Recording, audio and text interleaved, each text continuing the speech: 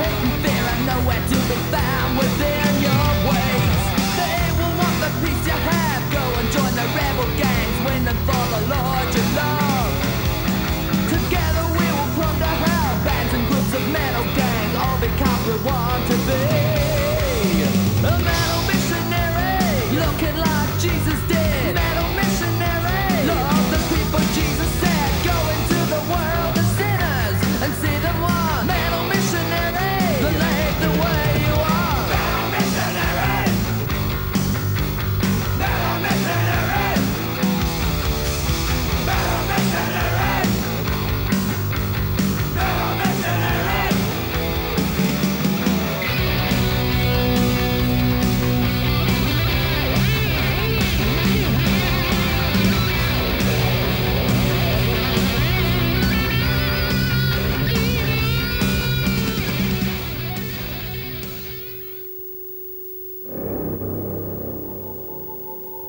Well, I've always enjoyed heavy metal. Heavy metal is a fantastic music. Heavy metal basically started back in the 60s and 70s with band Black Sabbath, and very early on in my life I started listening to Black Sabbath and bands like Deep Purple.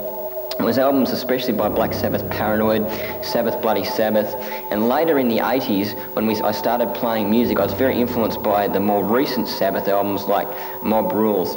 Well, after I got involved in Black Sabbath, listening to Black Sabbath really heavily, the interest in heavy metal grew and grew and grew. And Richie Blackmore, when he left the band Deep Purple, who I was listening to in the early 70s, formed a band called Rainbow with dynamic vocalist Ronnie James Dio. And I think that the problem with heavy metal right from the start is very obviously the satanic influence that's behind it. Satan has really used this music over the years, and as you can see with Black Sabbath and Rainbow, you can really see the influence of the way Satan's used this music. Now, when I got into the early 80s, I got involved with listening to bands like Judas Priest and Iron Maiden, and you can also see some evil lyrical content in those sort of bands as well, especially with Iron Maiden, Number of the Beast. That was a massive album in 1982. But again, I was, into the music, I was listening to it. I actually grew up in a Christian home, and my parents were quite concerned, I guess, with me listening to heavy metal music, but I was kind of rebellious, and I went away from my Christian faith for a while. So I just encourage you Christian guys out there, watching this video, to be wary of a lot of the things that you listen to, because now there's a lot of great Christian music. But anyway, back to the music I was listening to. It was in the early 80s that the real evil music started to hit, with bands like Venom and Celtic Frost and early Sodom albums. These are the albums that took the evil of Iron Maiden and Rainbow and Sabbath and all those sort of bands. It took them one step further, and I started listening to bands like Venom and Celtic Frost, albums like Black Metal and things like that. And it really, I don't know, I really enjoyed the music, I really got into it, but it really took a hold of me.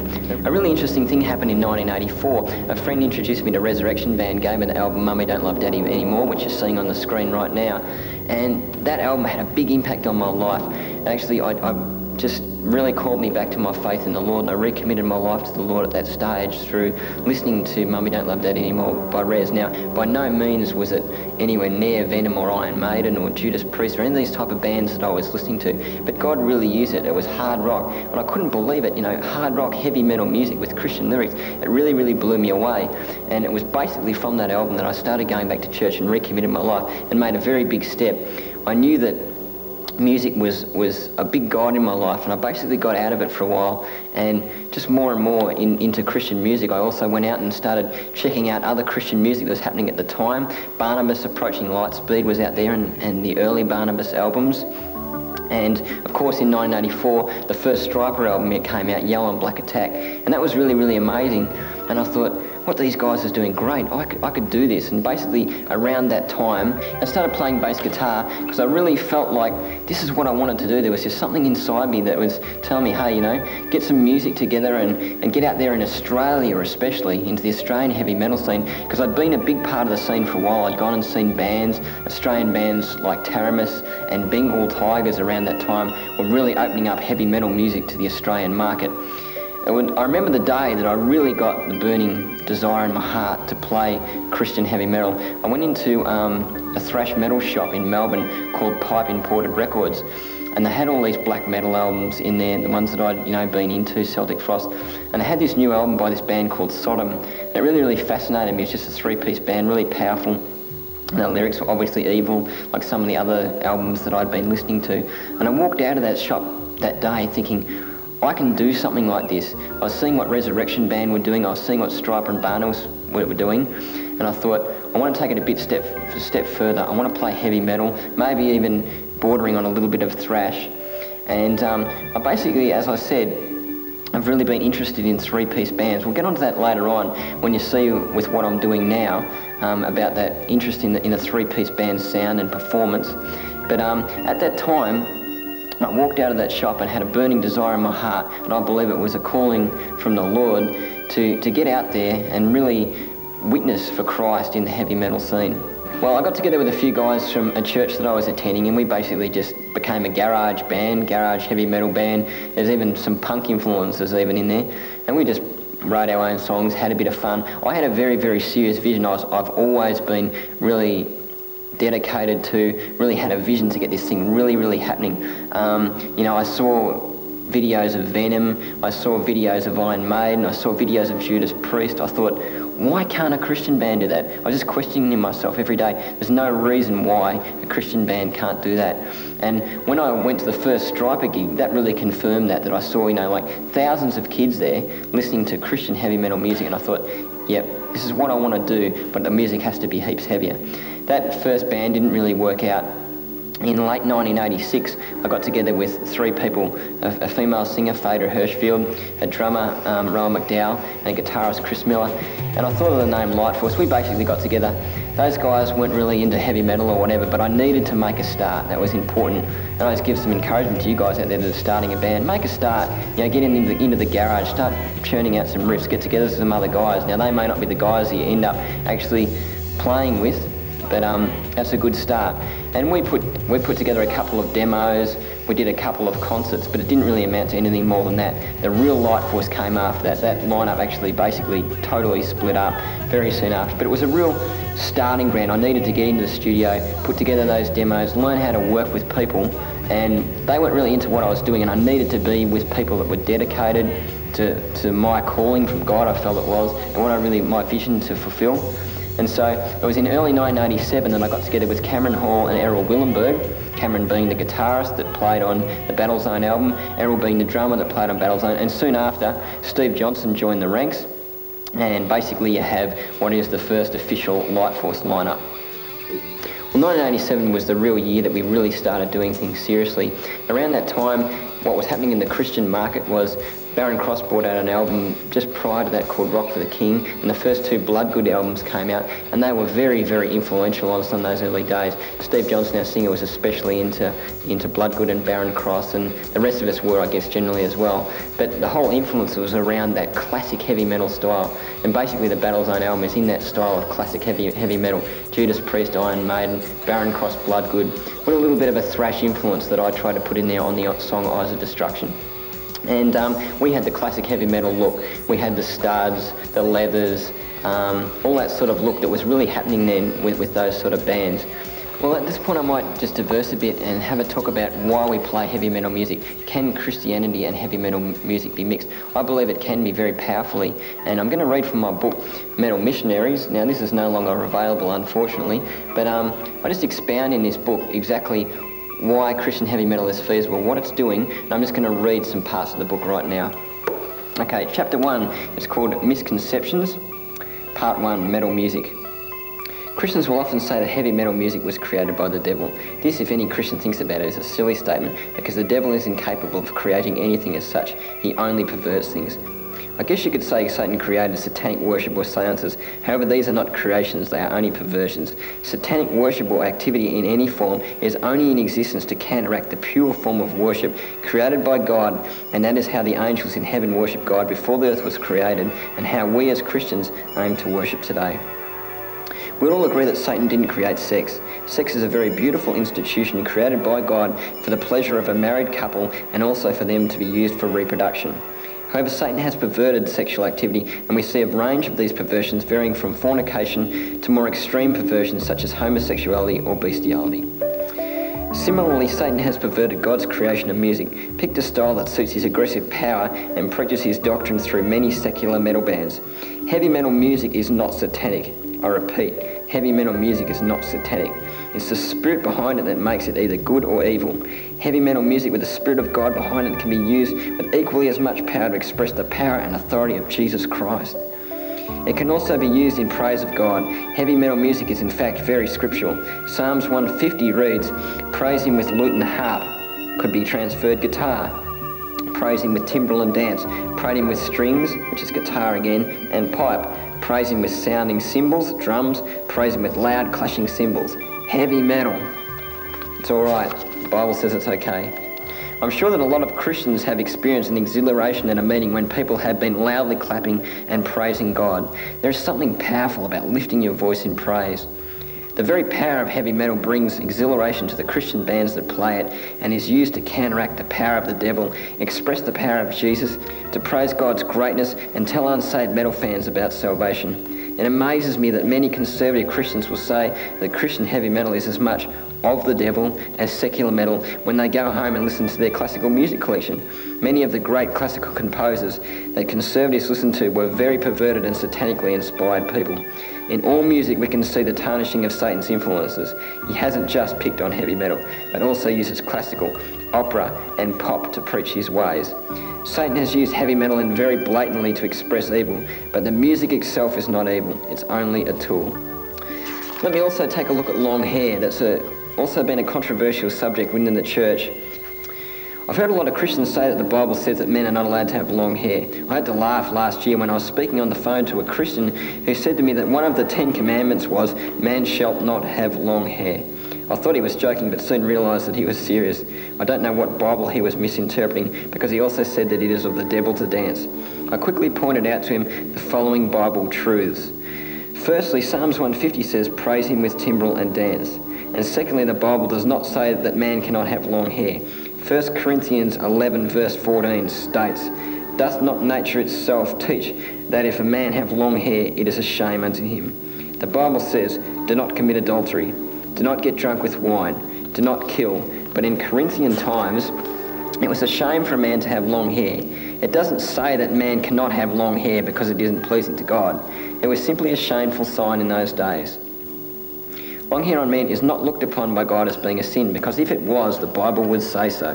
Long hair on men today is not even seen as being shameful, but rather a way that some people care to look. The basic facts are that men in Jesus' day probably had long hair.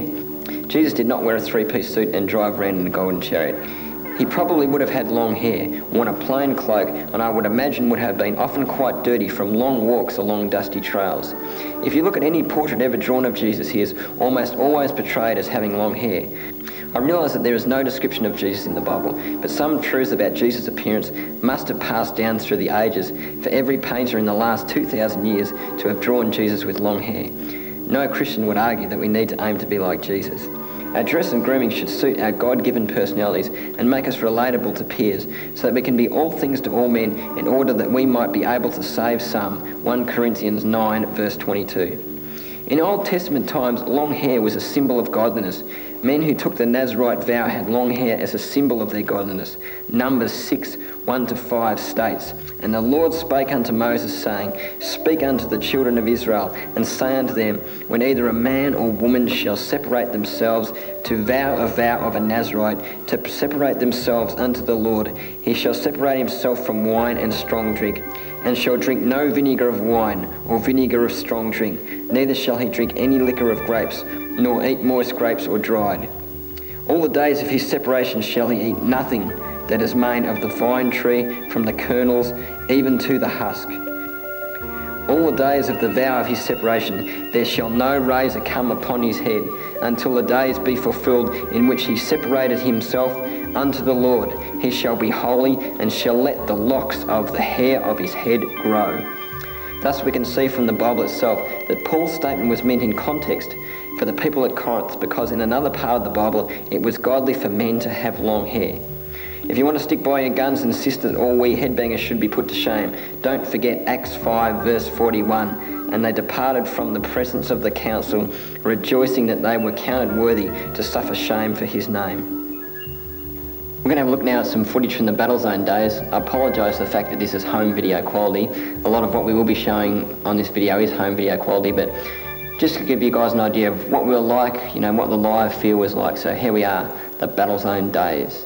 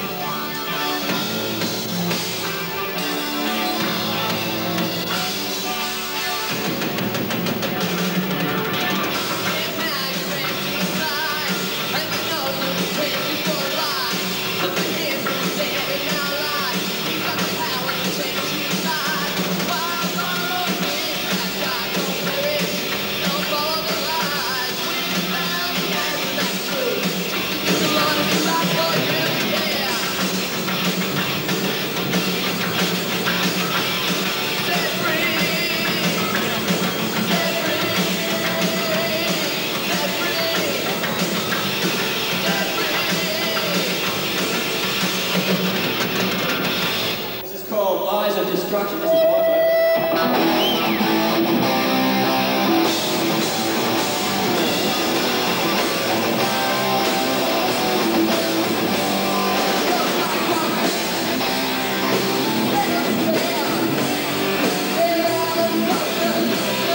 but you don't care.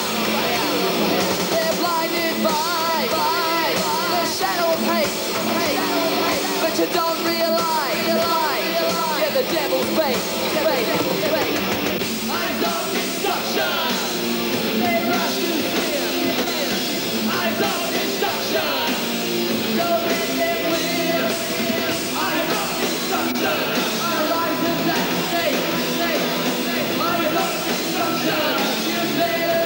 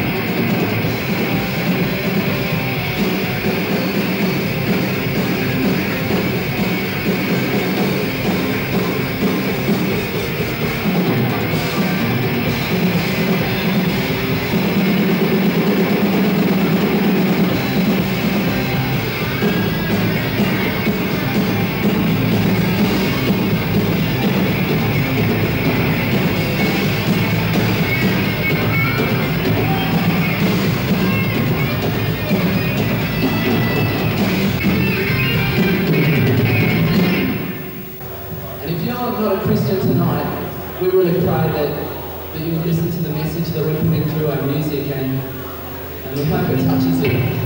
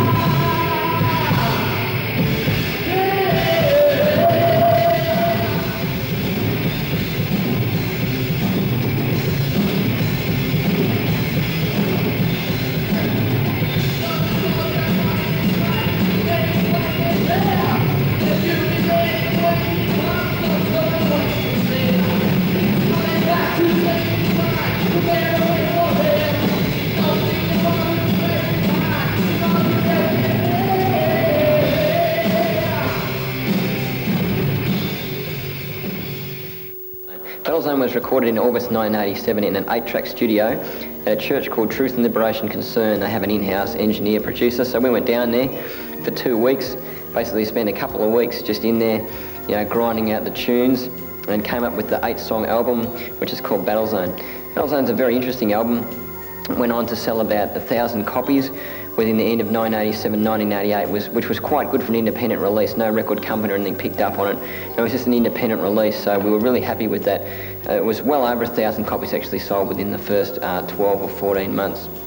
It was really interesting. It was a big learning time. It was the first serious project that we'd ever done, and as I said, we spent 2 weeks doing it, and we're quite happy with the responses. The radio stations picked up on it, and were quite impressed by it. It was really good. A lot of people were buying it from the Metal for Melbourne shop. So it not only sold really well in the Christian market, it also sold well on an international mail order basis, and also in the secular shops as well. 1987 was a very, very interesting year for us. We actually in 1987 won the Melbourne Heavy Metal Battle of the Bands, and it was a big point of big stepping stone for us from which we stepped. We went into a competition with 5 secular bands. There was a couple of glam bands that sang typical glam sex stuff, and a couple of heavy metal bands that did Iron Maiden covers and a few originals, and a thrash band. And we came out and played our music and with Christian lyrics, and won outrightly very, very easily with musicianship and performance and all that sort of thing. And we were just wrapped. I'll never forget walking up to the microphone that night and receiving our check for winning. It was like an amazing feel. There's like, 250 local headbangers there, all, checking out the new talent. And it was just a great night. And I think that was a night which started Alan Thomas's interest in us. Anyone who knows about Lightforce will know that Alan Thomas was our manager for 18 months or 2 years back in those days. And he's a secular radio announcer. He runs the Metal for Melbourne show on 3RRR in Melbourne. And it was then, I think, that he started becoming interested in the band. Right now we're going to cross to a bit of footage that Steve Johnson and I did an interview back in 1987, and it really, I think, shows where we were at that time, the vision that we had. Steve and I had a serious vision, and it's really interesting some of the things we said. So we'll just cross now to some interview footage from 1987. Hi, I'm Vic Campbell, and I'm speaking with Steve Johnson and Stephen Rowe from the band Lightforce. Stephen, tell us something briefly about how Lightforce formed. Well, it formed, I had a vision for a Christian heavy metal band about 3 years ago, after hearing the start of the Christian metal scene with Resurrection Band and Barnabas and bands like that. And it took quite a few years, 3 in all, to actually get something that was a reasonable sounding band. I went through quite a few lineup changes and things. And then in the last year or so, I've got together with Steve, the singer, and Cameron and Errol, the other two in the band, and we've got something that's happening. And Steve, what sort of people do you see coming to your concerts? A really wide variety of people come, Vic. It's a lot of Christian kids support us. We also, it depends basically what kind of a venue we play in. If we play in a pub, it's there's more non-Christian people there, people that are just off the street and come to pubs normally to see bands. And but we're steadily building up a following of people that'll come and support us at our concerts no matter where we play, and be there on hand to help us out. It's really good. And Lightforce have had some success in talent quests, I believe. That's right. We entered a talent quest here in Melbourne, which was for heavy metal bands, and we competed against a few of the secular bands here, which we didn't know how we'd go because we were a Christian band. We didn't know what sort of reaction we'd get. That was actually our first concert that was outside the Christian organisation, and we went down really well, and we scored very well on presentation and our music, and we came out winners, which has paved the way to a lot of the concerts in the secular venues such as Bell Street Rock, which with the quite big Australian heavy metal bands such as Taramis and SAS and those sort of bands. So we have, for the amount of time we've been together, been accepted quite well and gone quite a fair way compared to most other metal bands that have been together a year. So Lightforce has been fairly well accepted in the secular scene. What about from Christians? What sort of response do you find yourselves getting? Well, the church at first weren't really sure of what we were doing, and there was a bit of a sort of a tension there, we could tell. Not openly against us, but we knew that they were a bit unsure. Our church, Harvest Christian Centre, is right behind our ministry. They support us wherever they can, in whatever way, with like discipling us to make sure we're right. And but every day, I suppose, the pressure's easing off, and people are realising that there is fruit coming from our ministry, and people are getting reached. So it's basically from the beginning, when it was a bit tense and they weren't sure of us. Now things are really opening up, and God's really opening the doors up for us. There was an album, Battle Zone, recorded and released on cassette, and I believe it's been very well received around Australia. Tell us something about the Battle Zone recording. Right, the Battle Zone album has been received quite well within the Christian scene and within the secular scene. I think we've sold about 300 in all, which is fairly good. And the heavy metal shop in the city has sold quite a number of copies, and we sold over 40 in one concert last week in Sydney. So yes, it's being received quite well. We're going to be reviewed in magazines in America and over in Germany very shortly, and we should be getting some mail orders, so we're looking forward to that. We're probably going to have to do a reissue of it. And yes, it's being generally accepted very well by the Christian scene and by the heavy metal scene, wherever we're sending it and wherever it can be distributed to. So what does the future hold for Light Force? Well, basically, we want to see if we can get a record deal somewhere. We're not exactly sure where that is yet. We're getting distributed by David Smallbone. Our tape is Australia-wide at the moment, and hopefully we're going to look at getting on one of the Christian labels like Pure Metal Records or maybe Frontline Records, or if the secular scene is open to it, maybe Metal Blade or one of the labels over in America or Germany. Australian metal is really taking off. Two bands, one band from Melbourne, Teramis, a band from Sydney, Mortal Sin, are on very big labels overseas, so who knows, if we keep heading in the right direction, we may eventually be able to get on a label over there. Yeah. All right, thanks guys, all the best. That was Stephen Rowe, bass player from Light Force, and vocalist Steve Johnson.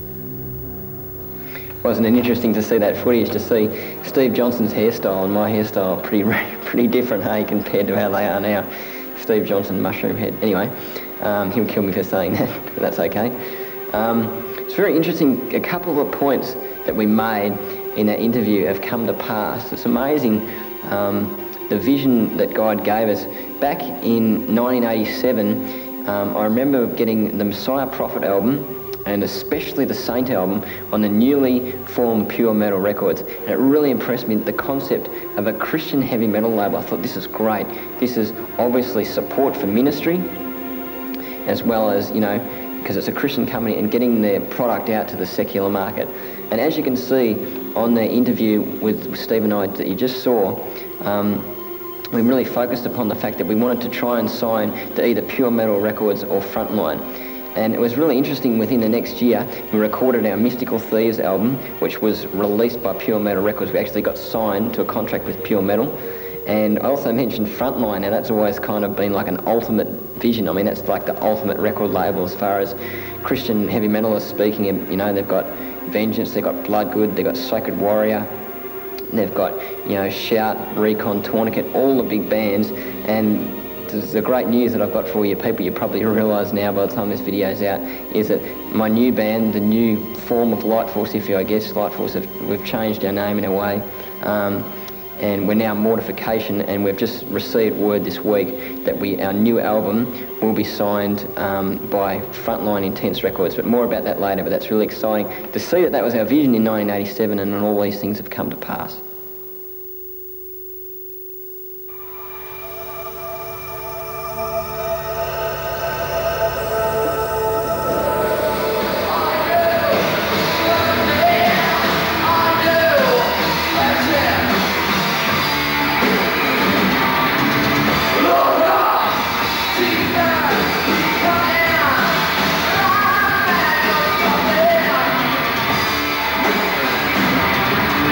Wake up!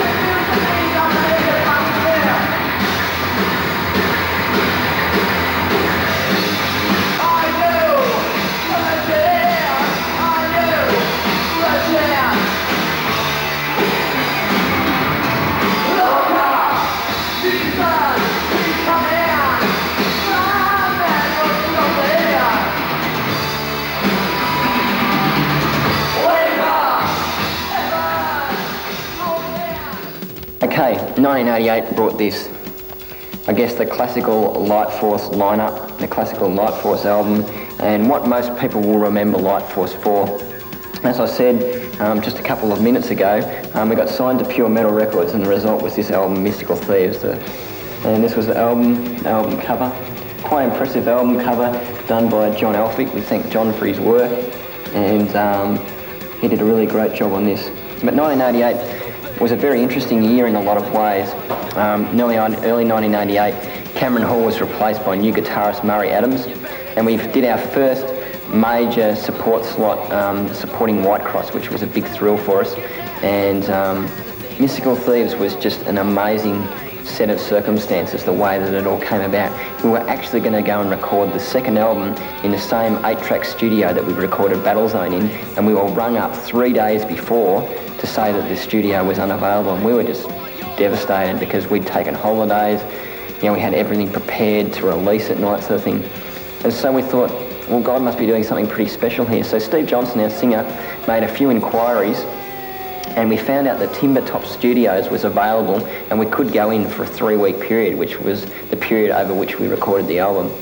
And we checked out the cost, and it was phenomenal. It was something like $8,000, and we didn't have the money, and we didn't know what we were going to do. It was a 24-track professional studio, but we decided, hey, this could probably be worth the risk, if you like, because we will have a full-on studio quality album. And so it was amazing that after much prayer, we talked to Murray's parents and my parents, and they agreed to loan us the money, which was fantastic. And we went in and recorded the Mystical Thieves album, which was a fantastic time. We were in a professional 24-track studio for the first time. The album was produced and engineered by the same guy who produced Battlezone, John Boschua, and the result was what you've heard with Mystical Thieves. Mystical Thieves is a very interesting album. We deliberately went for something of a style that no one's ever done before. Now, we talked before about our influences from Black Sabbath, Iron Maiden, Venom, Motorhead, and you can see a lot of those influences in the album, but the album is very unique in a lot of ways. The main way being that there's such a range of music on the album, everything from hard rock right through to thrash.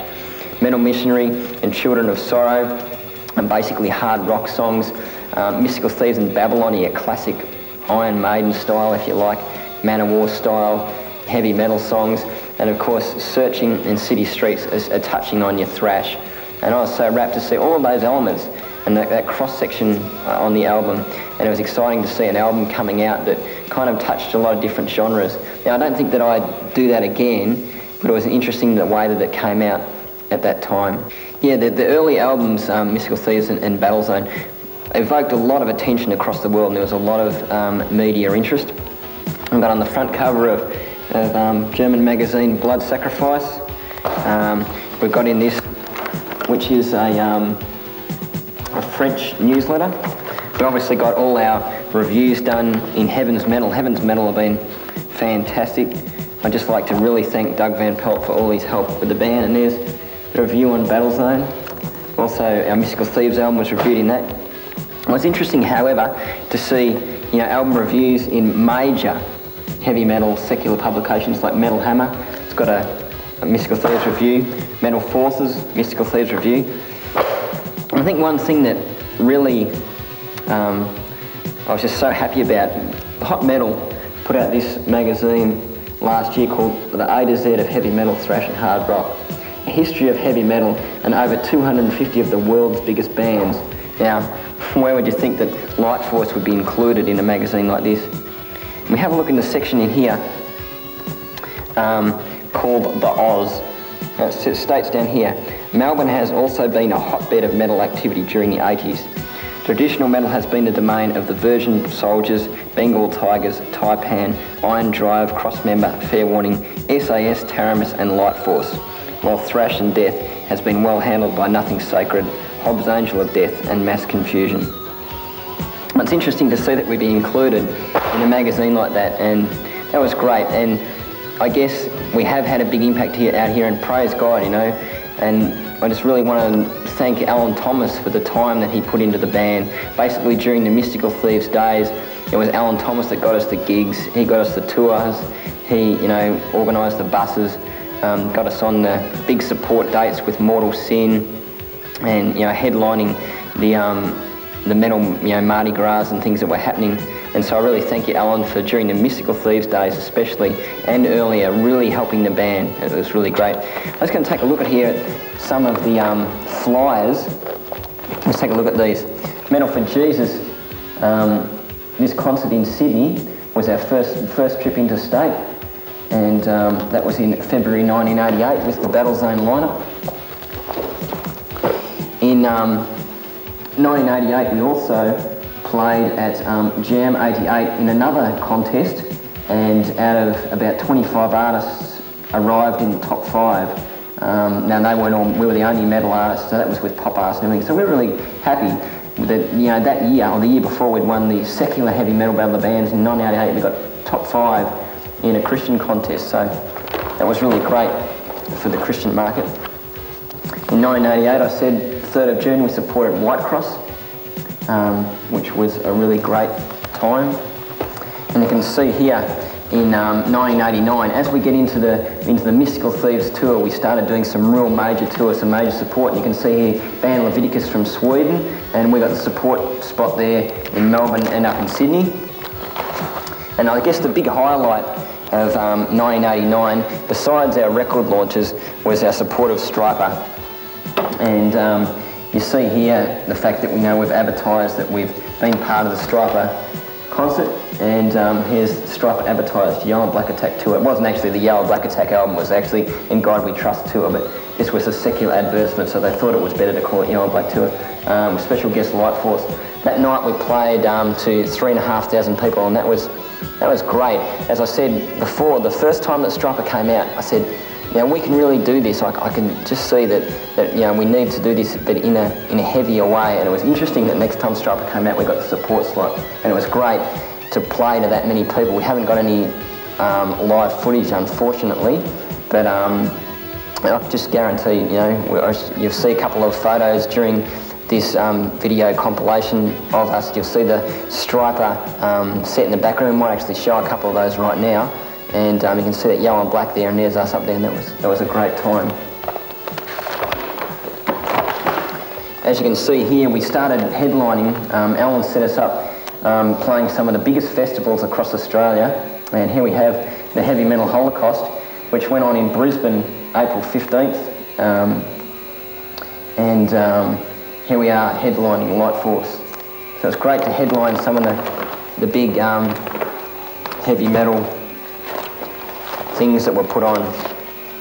Now this is a real highlight. This was something that was really great for us.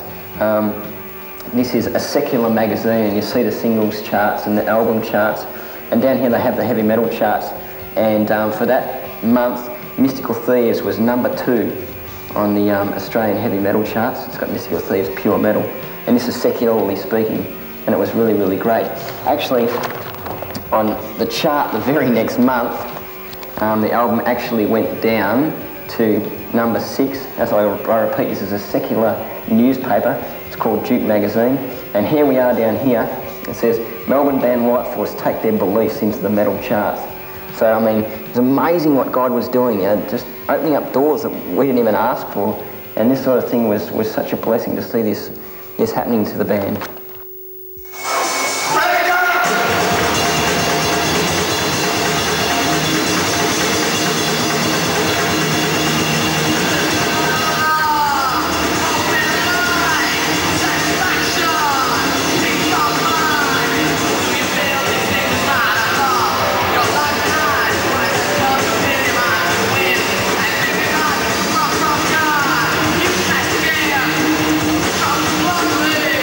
Your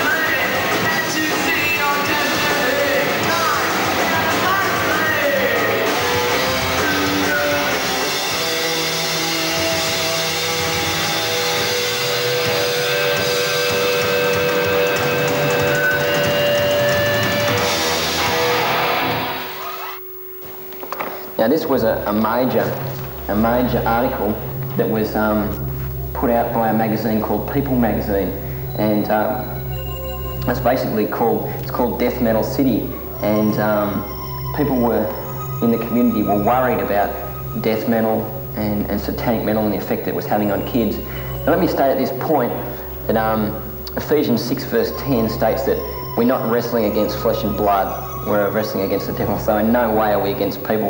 I've actually spoken to Peter Hobbs, which is this guy here. We'll give you a look at his album later on. He's the lead vocalist and guitarist for Hobbs Angel of Death. Now, Pete's a great guy. Don't really get into his lyrics greatly, they're very satanic. It was interesting to see the fact that a big secular magazine put out a full colour, 3-page spread with Peter and Steve Johnson and myself, just comparing what's going on in the death metal scene and also in the Christian scene. I actually might just read the article to you. It's very, very short. Melbourne is Australia's sinkhole of Satanism. The city's young fans are being led into devil worship by heavy metal bands with dire results. Christian heavy rockers have started a crusade against the devil, and the death metal cult has taken a terrifying hold on young rock fans. The Satanism which surrounds the heavy metal scene came to a head when a young rock musician attacked a Melbourne church. A young 19-year-old death metal musician broke into a Hawthorn church, tearing up Bibles and painting satanic signs on church walls. He and another metal fan stole religious items, including a cross and a priest's vestment, and went on to rampage through the church, painting 666 in red paint and throwing paint all over the floor, walls and curtains. According to Reverend Dawn Robbins, the church had to go through a re-hallowing after the ordeal. We weren't going to let the devil have the last word, she said. Mitten later committed suicide, yet police say there are no suspicious circumstances. No, I'm trying to interpret this because it's a bit twisted. So, Mitten later died. He was the guy that did this stuff in the church, but police said there are no suspicious circumstances. But it's sad, as you see, such a guy doing such a thing, being into metal. This is the reason that we do it. This is the reason that we're doing, to get to kids like this. I mean, there's been so many deaths in the Australian heavy metal scene. A lead singer of one of Melbourne's biggest band died on a motorbike last year. I mean, this guy dies. You know, there's so many kids on drugs. We just want to, even if the kids don't get saved, at least they have the opportunity through what Light Force has done and what Mortification is going to be doing in the future, especially to the death metal scene, about hearing the gospel. At least they get the opportunity to hear it, and they have the choice to either accept it or reject it. But I'll just go on with this. Alarmed at the spread of Satanism, Christian thrash metal band Light Force have started to fight the excesses of death metal. They are taking to the streets to play the same audiences as groups like Angel of Death, SIC, which means screaming in churches, and Nothing Sacred, whose lyrics are riddled with images of Satanism, death and the occult. And although most death metal bands claim that Satanism is just a showbiz gimmick, the Christian rockers say a lot of young fans are taking it more seriously.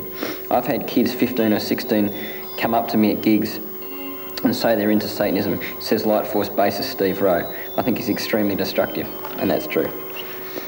One bloke I knew about 4 years ago used to sacrifice cats and cut himself by listening to this kind of music. He became obsessed with it. Steve says a drummer in another death metal band killed himself in his car while listening to American satanic rocker King Diamond. On the car stereo he said, "I know for a fact that King Diamond has fallen into Satanism, it's no gimmick." And that's true. Guys like King Diamond, a couple of the guys in Venom, some of the other guys involved in the bigger heavy metal bands have admitted to seriously being involved in Satanism. And whether the Australian bands are serious about it or not, I know some of the young kids are taking it seriously. Singer Peter Hobbs of Melbourne band Angel of Death reckons that Christians should mind their own business. Well, one thing I'll just say about this article right now is that I spoke to Peter, and the article kind of twisted both sides and made it out to be a bit of a fight, really, which it wasn't. It's interesting that you see here what they made us do. Peter's got a goat's head, a mounted goat's head, and an upside down crucifix, and he's got his finger up, giving the typical satanic sort of thing.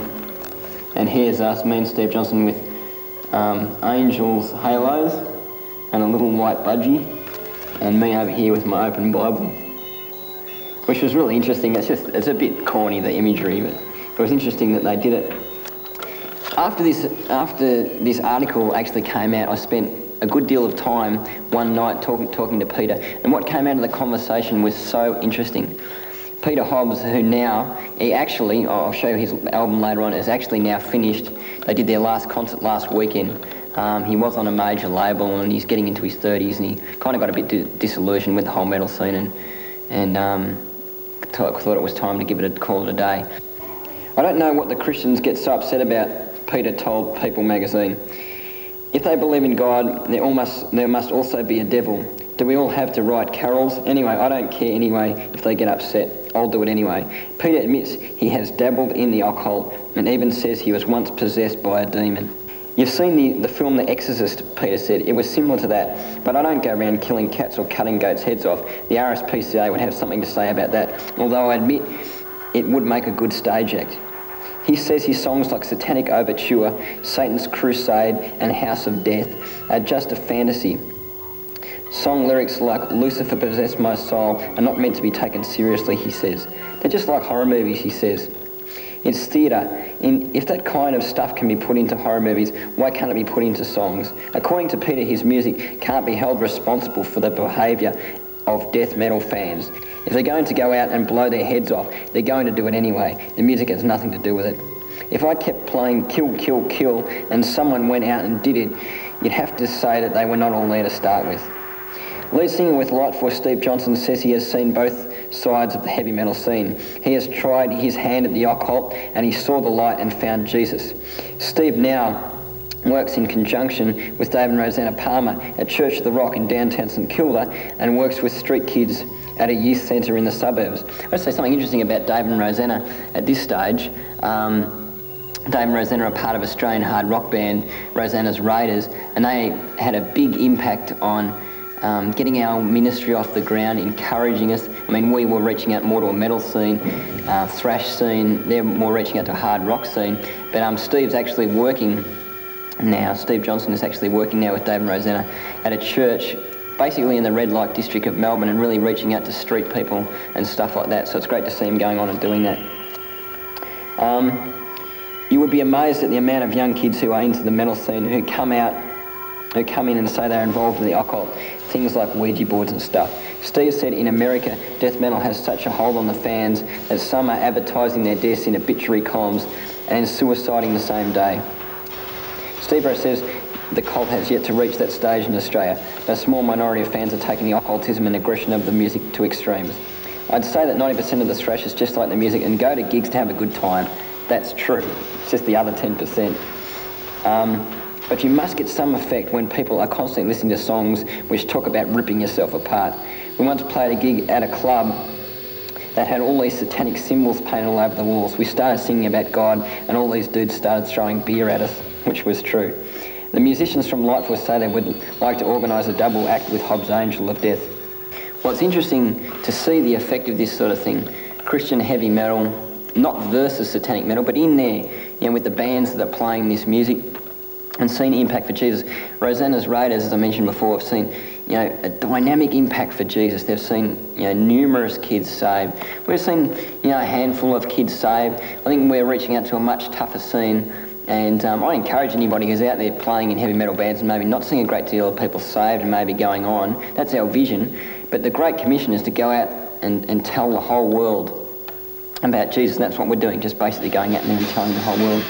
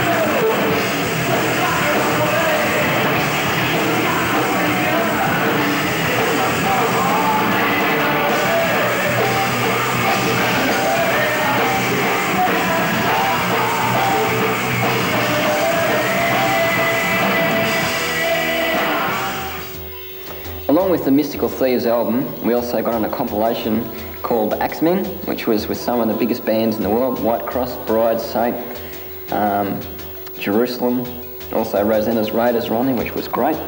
We also got on the Metal Meltdown CD, which had an interview with myself and a few other bands on Pure Metal. It was great to get on those releases. One of the highlights of the time with the Mystical Thieves lineup was playing at Black Stump 89. Unfortunately, we haven't got any on video to show you, but Black Stump 89 was probably the most memorable concert easily from the Mystical Thieves time. Just right now, we'll show you some photographs of the size and magnitude of that concert. We played to 6,000 people. It was a massive, I don't know what it was, 150 cans, hydraulic light show, and it was really, really memorable night. And we actually got on the Black Stump album, which shows the Australian bands that played on that. And playing to 6,000 people, that was great. I got a vision, to go overseas, play to that many people, play that many thrashers.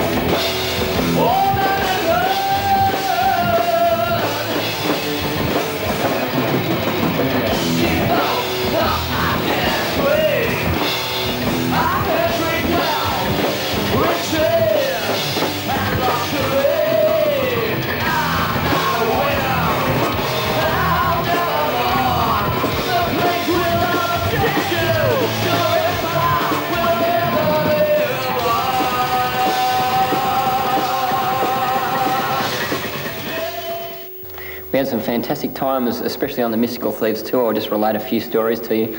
A couple of the hotels we stayed in were totally gnarly. We stayed in this hotel in Brisbane. It was on the main street of Brisbane, and the beds were like banana shaped, and there was no curtains on the window, and we had this great big gnarly street light out the front, and there was traffic going past at 3 o'clock in the morning. Oh, it was really, really unbelievable. Another hotel we stayed in Sydney had the whole of rooms and the beds were infested with cockroaches. These are the only hotels we could afford when we were on tour, and it was pretty scummy, but we had fun having cockroach fights, and it was quite cool. We had fun on the road. It's really hard, like touring and stuff like that. I mean, especially when you're touring from Melbourne to Brisbane to Sydney, it takes days and days and hours on the road, and you have some really, really fun times. Okay, let's take a look at some footage now. Just while I talk, underneath the footage, we're going to have a look at the Mystical Thieves. We got some footage shot at Sydney when we were supporting White Cross, and some great footage of each individual member. Now we're going to have a look at Steve Johnson. What are some of the classic things about Steve Johnson? Obviously his range of 20 different hairstyles over the time the Mystical Thieves album tour was happening. One day it would be red, the next minute it'd be black, the next minute it would have a white streak down the side, 1 minute it'd be up, the next minute it would be down, the next minute he'd have a hat on. So Steve was really famous for his hairstyles and some of the outlandish clothes he got into, studs and striped pants. But he had a great voice, great singing voice. He was a great witness as a great front man, and it was fantastic to work with Steve, and thanks Steve for all your input. Now we'll take a look at Murray Adams. Now Murray was also a bit of a character. Murray was the type of guy that didn't care really what people thought about him. He looked pretty, what's the word? I won't say scummy, but he looked scummy sometimes. And it was interesting that Murray was into folk music like Bruce Cockburn. You can see him here with his Bruce Cockburn t-shirt on and his paisley shirt, and But he was a great guitarist. Have a look at the ripping fingers of these lead styles. Murray just ripped. Anybody who saw Light Force in that time just marvelled at Murray just ripping up and down the fretboard. He actually played in one song, you know, when we were having a really ripping gig, he actually played behind his head, and he's just got so much talent. Thanks, Mars, for what you put in the band. Now have a look at Errol. Errol's famous for his incredible double kick drumming. You just see this double kick drumming now. He's a phenomenal drummer, phenomenal heavy metal drummer. And Errol was known for his practical jokes on tour, pouring water down the back of my tracksuit pants while I was asleep at 3 o'clock in the morning in Brisbane at that hotel I was telling you about with the busted beds and the light outside. And it was the first time I got to sleep for 4 days, and he poured water down my pants, and I wasn't very impressed, but that's life on the road, I guess. And thanks, Errol, for your input to the band. It was great. We enjoyed your practical jokes and your fun. And who's this funny-looking character? Oh, that's me. We won't talk too much about me. You've been hearing me gasbag about what I'm all about all along on this video. And so we'll just have a look at this this bass playing here, and that'll be about enough. You're all nearly bored. Yeah, okay, that'll do. When we played in Adelaide, we kind of got a bad response once, and there's all these punks there, and when they found out we were a Christian band, they started throwing beer at us and swearing at us. But that night we got to witness to them, and witness to actually also Steve Johnson, our singer, witness to a high priestess Satanist. On a more fantastic note, one concert we did up in Brisbane, we went off stage, and there was about 200 or 300 Brisbanean metalheads there, and they were chanting, "God rules, God rules, God rules." Now that's one of our songs. But it was really interesting. That was the song that they were calling out for, but it's really interesting to hear this crowd of 300 secular metalheads chanting "God rules." And it was great. And we had some great times on the road. And I really want to especially thank the guys involved at that period of time: Steve Johnson, Errol, Murray, and Alan Thomas, and also Cameron for the great input that he's had in Light Force over the years.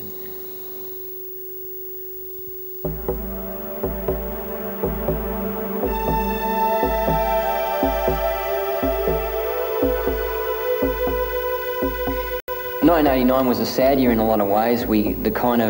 Anyone who knows anything about the band would like to know what I'm about to say now. Why did Light Force finish? You know, why did the Mystical Thieves lineup finish? It was basically that we kind of got disillusioned with the way that we were doing things musically. We couldn't agree on what we wanted to do musically. And basically at the end of 1989, it was in God's will, definitely. Steve Johnson and Murray left the band. They just didn't feel the calling to it anymore. Murray wanted to go and reach out to street kids that were into skating and graffiti and stuff like that. Steve Johnson's actually gone on to record a pop single. He's recorded 2 songs. It's very impressive, and it's great that Steve's going to be reaching out in that area. And so basically overnight, or within a month, Light Force died. We had disillusionment with Pure Metal Records. You know, the contract wasn't what we expected it to be, and there were financial problems and stuff. And at the start of 1990, it was just basically Errol and I left, and Alan Thomas, and I decided to split with Errol because we couldn't really get together on what we wanted to do. So then I was on my own, and it was really funny. One minute you've got a band, and you think, wow, God's fulfilling all my ministry, and occasionally all of us, I realise, I guess, that God will pull the carpet from under our feet and say, hey, okay, do you really trust me with your life? Do you really trust me with the calling that I put in your life? And it's pretty hard, pretty devastating when you've had this ministry and you've been so excited about it, and then all of a sudden, within a couple of months, you've got nothing. But God was taking me on to a new phase in the ministry. I said earlier on in the video, my real interest in 3-piece bands. I don't know, there's been something about 3-piece bands all the time that I've been involved with listening to heavy metal music, with Celtic Frost and Sodom and the early Motorhead and bands like Coroner, and that 3-piece bands really, really impressed me. And I thought, well, maybe this is a chance to really do something that I want to do. And I prayed about it, and the whole idea of a 3-piece band with me playing bass and vocalising, with the opportunity, that really freaked me out. I was quite nervous about it. I thought, have I got the ability to be a front man? There's no use doing that unless I have. Anyway, I prayed about it, and I really felt that I was going to go more heavier than we did with Mystical Thieves. And in the Christian market at that time and earlier, I was really getting into bands like Vengeance Rising, who had the Human Sacrifice and Once Dead album out. Really impressed by those, and I thought, this is the style of thing that I want to do here in Australia. And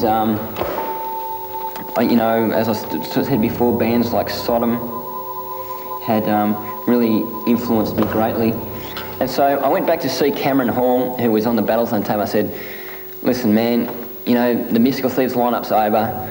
This is my vision. I want to play sort of real doomy, really heavy, mixed with thrash music. I want to reach out to a more thrash scene. Will you be in on it? Are you interested in it? And he said, yeah, he really jumped in it. He knew drummer Jason, who at that time was in a band called Covenant, a Christian band that was sort of getting together, but weren't really happening for one reason or another. And the three of us got together and it was like, bang, within a couple of months, there was a three-piece band, and I was really, really rapt. I thought, wow, this is what I've always had a vision for. It was like, I guess everybody will remember Light Force with the classical Mystical Thieves lineup, but we took the name into this three-piece lineup, and in April 1990 we recorded the Break the Curse demo, and really stepped out in what I see now as being the calling that God had on my life to reach out to this scene. I guess Mystical Thieves and Battlezone, everything I did before that was an apprenticeship to what's going to be launched from this point onwards, and it was fantastic around that time. We did concerts. Break the Curse has sold very, very well on the underground. It's another independent release similar to Battlezone. There have been, hundreds of copies, and it's been fantastic to see that going out there. And actually, I'll just say on camera, if anyone wants a copy of either Battlezone or Break the Curse, you can just simply send me $10 to PO Box 339, Mentone, Victoria, 3194, Australia. And just so you don't have to rewind your video, it's PO Box 339, Mentone, Victoria, 3194, Australia. So you can get hold of Break the Curse or Battlezone from me in that way if you want to pick up a copy of those. And we'll just cut right now to some film footage from the Break the Curse demo launch in Harvest Christian Centre, Melbourne. And this was in June 1990, and it was a great moshing time.